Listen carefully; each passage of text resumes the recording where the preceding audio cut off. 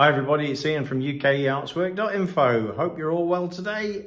As always, I say this, it's a short video. It is pretty short.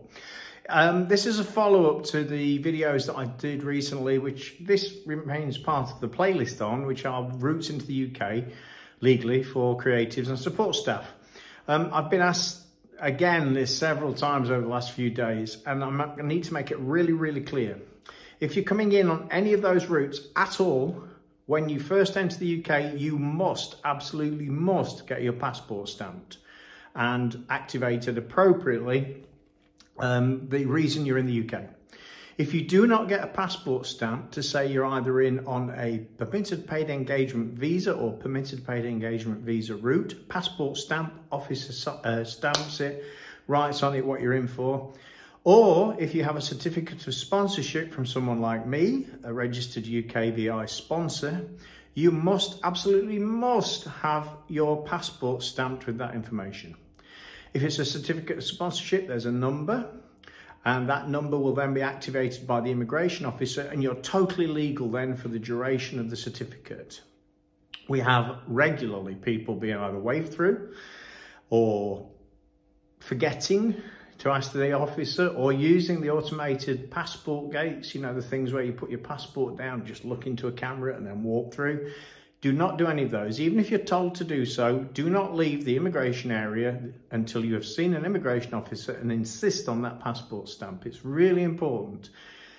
Doesn't matter if you've got a certificate of sponsorship and you go through and it's not stamped, you're still in the country illegally to work.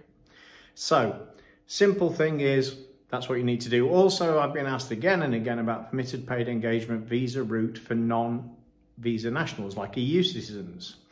You can turn up at the border, doesn't cost you anything. You provide a letter of invitation and other documents if asked.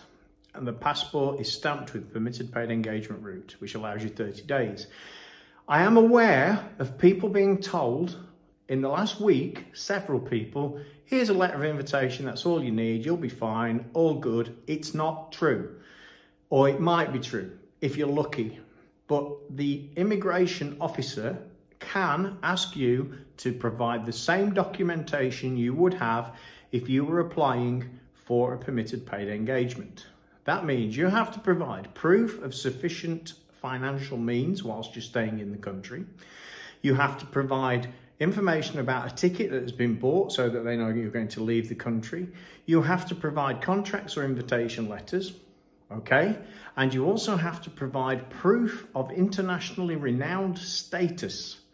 Obviously, that doesn't really work easily for techs, so sound, lighting engineers, etc., which is why generally we always say get a certificate of sponsorship, short form, COS, from a certified sponsor, a registered sponsor like me. Maybe I'm certified or certifiable, I'm not sure, doing all this for free.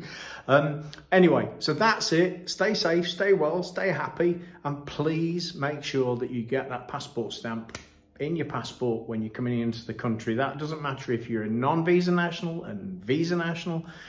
However you're coming in, make sure you get that stamp, particularly if you're on a certificate of sponsorship or a permitted paid engagement. Stay well, stay safe, stay happy. Here's to a better world soon.